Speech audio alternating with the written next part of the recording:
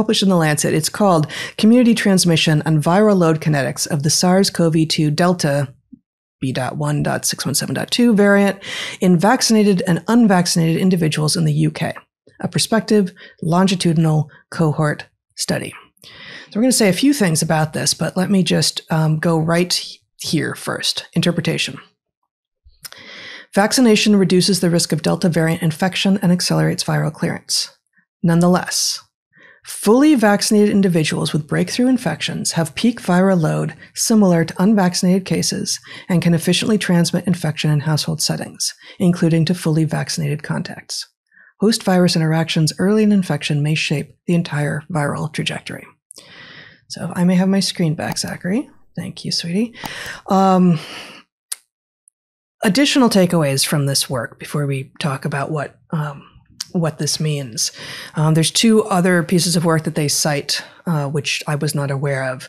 They cite work out of Singapore, which found that only 8% of COVID cases in unvaccinated people were with the Delta variant, whereas the Delta is representing nearly all the COVID cases among the vaccinated. That's fascinating. Right. That's fascinating. Apparently, households are indeed the site of most SARS-CoV-2 transmission globally.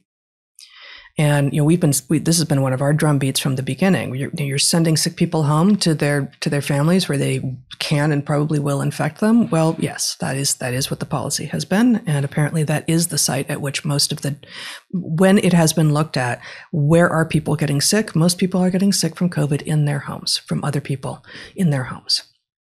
But with regard to the present study, two additional results are that peak viral load did not differ by vaccination status or variant type, okay, but did increase modestly with age. So again, something that suggests, possibly why people may be getting sicker as they are older when they are infected with COVID. And finally, to a question about which I want to spend a little bit more time. In the present study, they found that the risk of infection increased with time in the 2 to 3 months since the second dose of the vaccine. So let me just say that again. And also, let's just point out that across every study that I've seen and all of the public health pronouncements, the numbers are being juked in so many ways. But one of the ways is that you're not called fully vaccinated until you are 2 weeks out from your final jab. And that means that a whole lot of stuff can happen in those first 2 weeks. And indeed in not the first 2 weeks, in the first month or more between the moment that you have your first shot, if it's an mRNA shot for which you're expected to have two, and after the 2 weeks after you've got your second one. And so none of the things that happen to you in that time do you fall into vaccinated status. So that's one thing. So we have this firm set point that has been handed to us without any explanation as to why, that you are only considered fully vaccinated 2 weeks after. And what these researchers find is that within 2 to 3 months, your immunity is waning, which is to say your risk of infection is rising. So this raises questions again and again for me about what it means to be vaccinated, right? If you're losing immunity 2 to 3 months after your final vaccine, at what moment really can you claim to be fully vaccinated? We've got this beginning point, and no one's told us an end point. We're now being encouraged to do boosters if you've already had your first ones, but it's illegitimate to have a start point and no end point. Really, after 2 or 3 months now, we are seeing in this study and across many studies that you're simply not as protected as you were. And so what does it even mean to be fully vaccinated? And let me just say before we jump in here, I want to consider the rabies vaccine and our experience with the rabies vaccine. We were vaccinated against rabies in the 90s when you were doing a lot of bat work. And this is a prophylactic vaccine. Yes. that you get if you think you may encounter rabies. So people like veterinarians get it. Right. Veterinarians and wildlife. Vaccine is prophylax.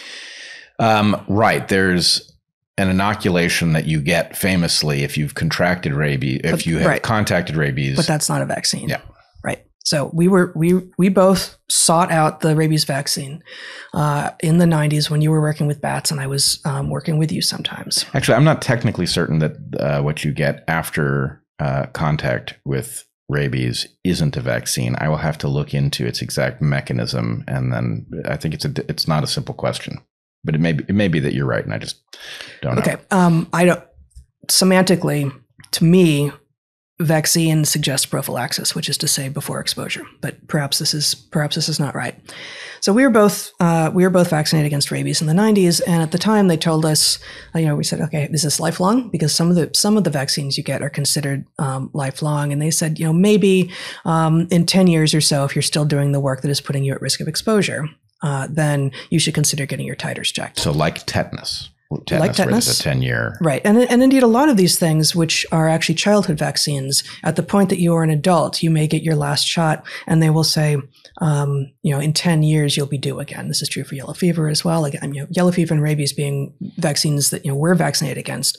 But most people aren't, because most people in the US, for instance, don't go to places where they will be exposed to the pathogen. But we had our titers checked 10 years on, and our titers happened to be fine. So we never got a booster. But the idea of a booster 10 years on makes some sense, because immunity will wane, and there are a lot of things that your immune system is doing. And if it hasn't been exposed to the pathogen in question in 10 years, then maybe your body has lost some of its immunity. The idea of a vaccine that is effective only against some variants and not very effective against Delta, even at the beginning, and begins to lose its efficacy within 2 or 3 months of being so-called vaccinated, raises for me the question of what counts as a vaccine at this point. Yeah, this is, first of all, they are playing on the lack of biological sophistication of the public. Right. The public does know more or less in some vague sense what an antibody is, and therefore it can understand something like what a titer is, and it can understand these things as a proxy. But the idea that what's being generated by these vaccines, and we can argue about whether or not that's even a fair term in light of the mechanism of action, but what they are producing is B cell immunity. They're producing antibodies. What we want is T cell immunity.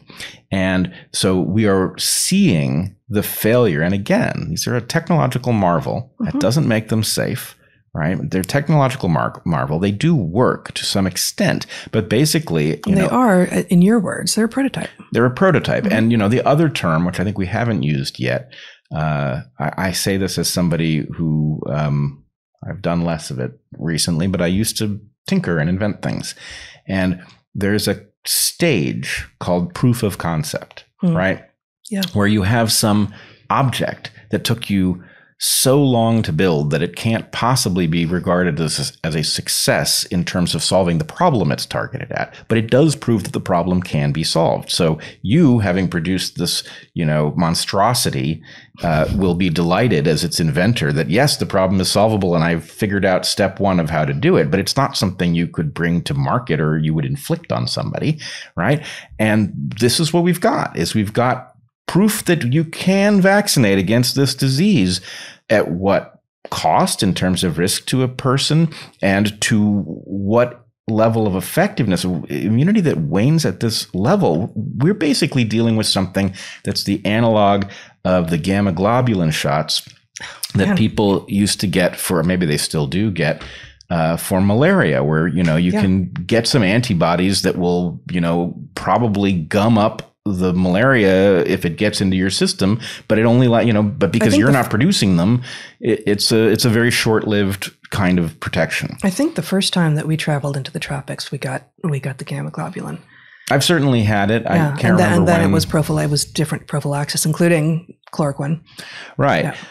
Yeah. But the fact of this.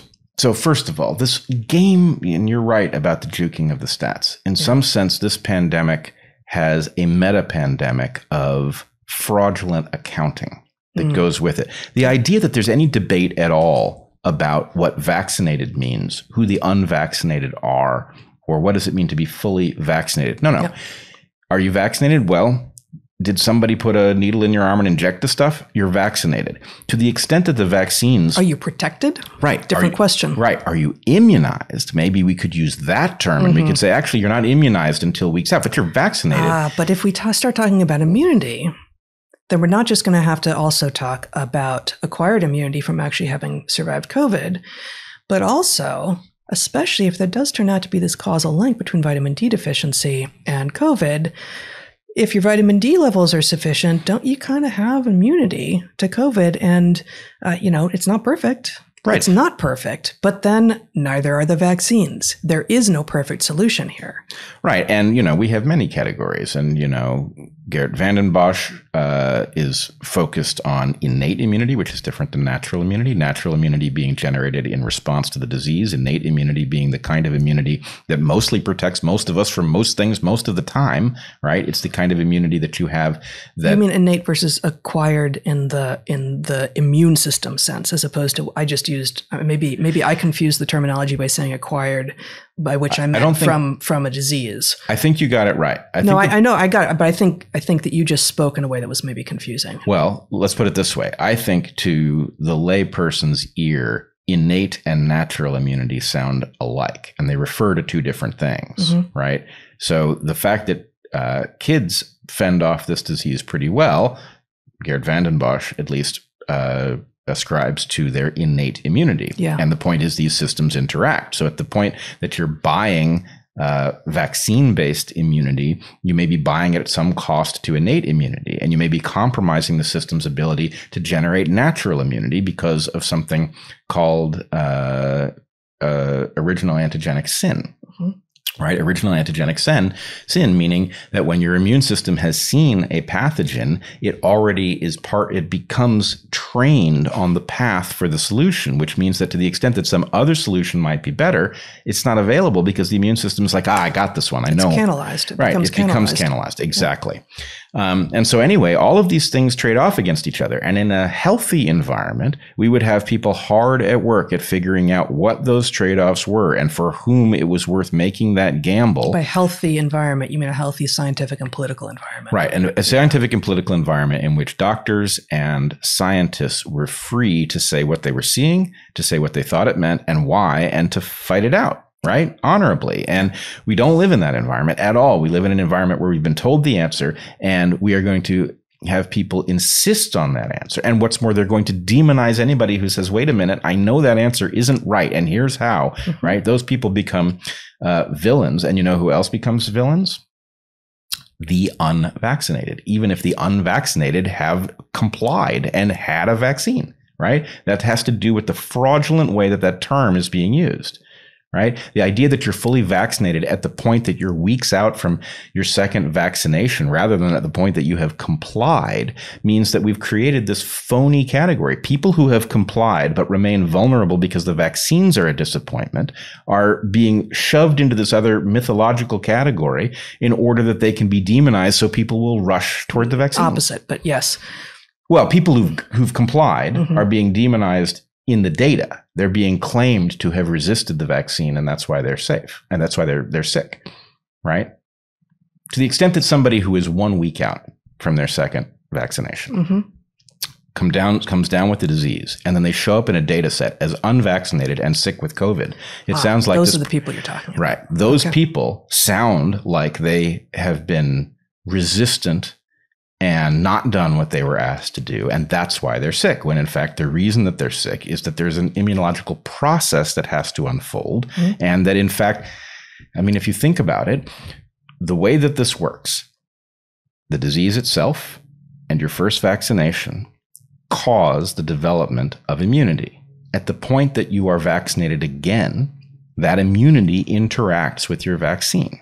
Right? It cannot help but do so, to the extent that the second time you get vaccinated with one of these things, some new crop of cells starts putting out the antigen.